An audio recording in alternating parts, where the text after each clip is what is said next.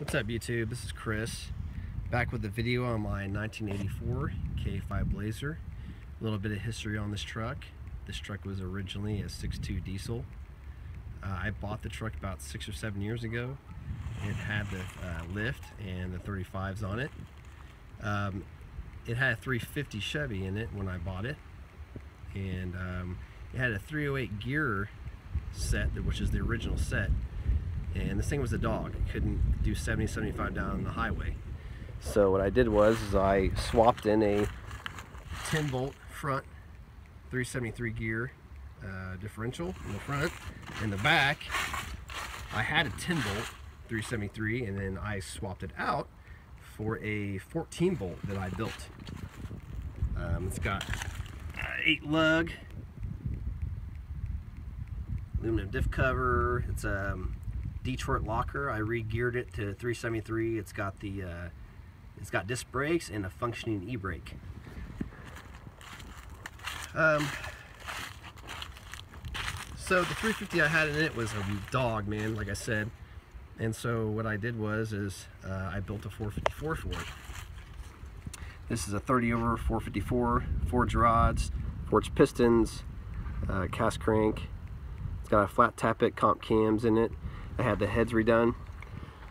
And what this video is concerning is the correct coolant flow from the engine to the heater core. I had the water pump off recently because I had a leak between the water pump and the engine block.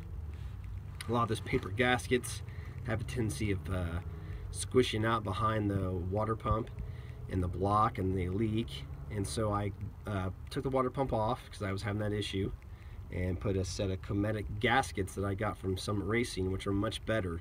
As you can see, they didn't really squish out at all. You can't even see the gasket. And they have like a steel backing and the gasket material on either side. So, like I said, this video is concerning the correct water flow between the engine and the heater core. And after I took this water pump off, I noticed that every time I drain the coolant on this thing, I always have some type of debris inside of the coolant. So I wanted to install a coolant filter. I figured the easiest way to do that is to use the heater core lines and run a off-mount oil filter in series. So what I had thought was that the lines, these two lines coming from the water pump, were an output, and they're not. They're returned to the pump. So this water from the manifold comes to the pump. So does this line. So what I had done was, and here's my mistake that I had made, is that this front line right here, I took it to the inlet, which is over here, side of this off-mount filter. And I knew there was an issue because every time I'd start the truck and warm it up, I could never get this filter warm, or I never had any heat out of my heater core.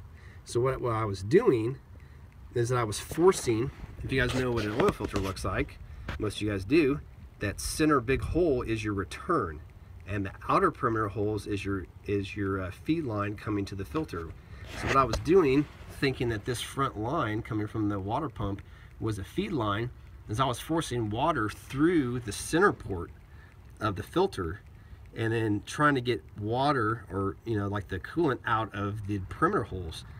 Good filters have a diaphragm, which is basically like a one-way check valve, and it won't let the water or the oil go the opposite direction. So that's why I wasn't getting any water or any coolant into my heater core, and that's why it was running so cold, and this filter never warmed up. So what I did was that I finally figured out that the water line right here that comes from the manifold is your feed to your heater core. So I took this line from the manifold to my inlet, out of the filter to my heater core, and then back to the water pump. And that made the system work exactly like it's supposed to. I have no problems with it warming up now. I got heat inside my heater core, and that was how I messed up. And it didn't really make, if I'd have been thinking about it correctly, I know that the water line, the lower radiator hose coming into the water pump, pushes water through the block, then back through the heads from the back to the front, and then comes up here by the thermostat. So it makes sense that this water would come this way towards the water pump and not this way. So this has been a pretty good upgrade. I hope I'm going to change this filter here pretty soon, you know, run it for a few hundred miles and change it out, and hopefully that takes care of all the debris. If you think about the reason I wanted to install this is that on my Power Stroke over here, I've got a coolant filter. Well, I don't have an oil cooler that's got coolant running through it, but if I have debris in the system and the water pump is spinning it up, that is eating away at all your gasket material, all your silicone, anything that you have set in place, like the manifold, your intake manifold, and eventually that's going to erode stuff away. You know, it's just like fine paper, you know, fine sand or fine material in there is eroding things away. So I figure by installing this, I can increase the life of my gaskets. So if you guys have any comments or questions, let me know. Talk to you later.